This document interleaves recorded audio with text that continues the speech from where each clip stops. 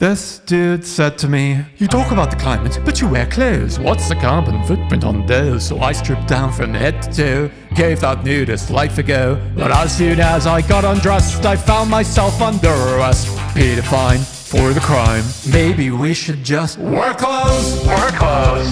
You're not a hypocrite for wanting to change a world in which you exist. Wear clothes, wear clothes.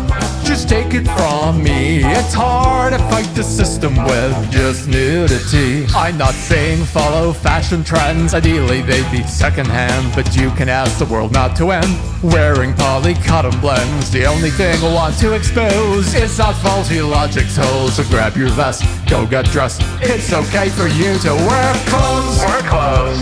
You're not a hypocrite for wanting to change a world in which you exist. Wear clothes, wear clothes.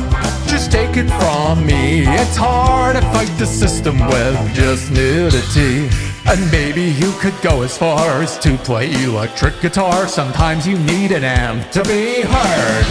Yes, if you don't want to live on a lifeless rock, you might need more than a pair of socks. But don't despair, it's only fair. You should get to wear clothes, wear clothes.